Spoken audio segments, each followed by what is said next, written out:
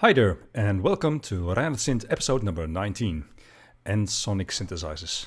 I have to admit, I have a love-hate relationship with them. The last 10 years I worked on 6 of them, and of these only 2 I got fully working again, including the EPS 16 Plus I will repair in this episode. The problems with the ones I did not fix were mostly hard to diagnose. Intermittent issues, unclear which IC is kaput, and they always took a lot of time to work on. So, like I had an VFX SD which didn't work at all, or a KT76 which seemed to be working but no sound and I could not find the culprit. And another VFX SD which I got working again after finding a shorted capacitor on the display board, but it had a broken effect chip and other IC problems which I could not diagnose back then. And then finally success with an EPS sampler, the classic version, which needed a power supply repair, some new tactile switches, and I replaced the floppy drive with a Gotek floppy disk emulator. And then I had an SQ2 with a broken keyboard scanner IC, but everything else working. And you can have a look at ReinardSynth episode number 18 for more details on that one. And in this episode, I will deal with an EPS 16 Plus from a colleague of mine, which I offered him to have a look at. What's wrong with it? Just generally hard to reproduce instability issues, like sometimes go into error 33 after booting. Oh, I just love these kinds of problems to work on. Or an error 32 after booting, or some weird characters appearing on the display, or the keyboard calibration failing. You know, the easy ones to fix. Anyways, I did finally succeed, I think. Did I say think? Yes, I think all instability issues are gone for now, but long-term use must show if this is really the case. So, without further ado, let's go into the several issues and what the causes are and how they can be fixed. Whoa, I almost forgot. Of course, there's a moment of zen coming your way.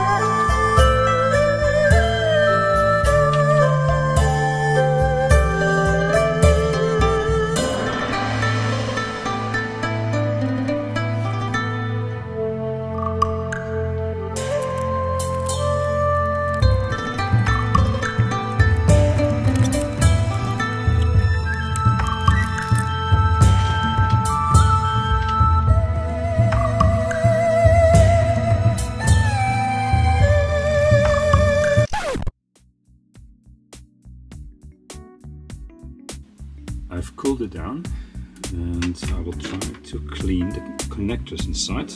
As a last resort to see how it behaves after a cold startup. So let's go.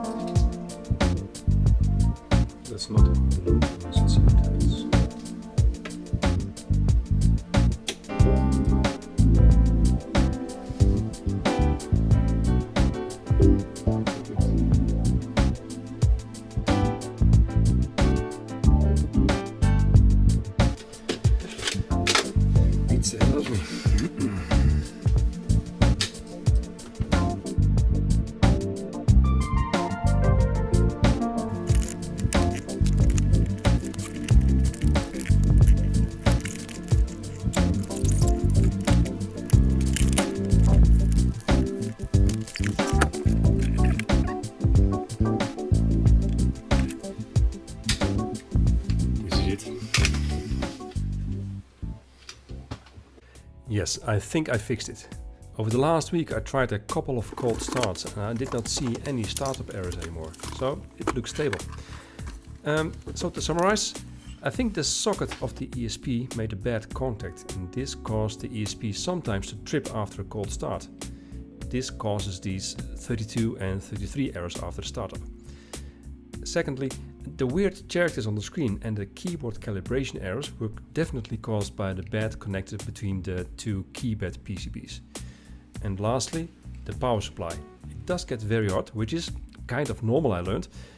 Replacing the caps and regulators did improve the measured voltage though, so should be okay.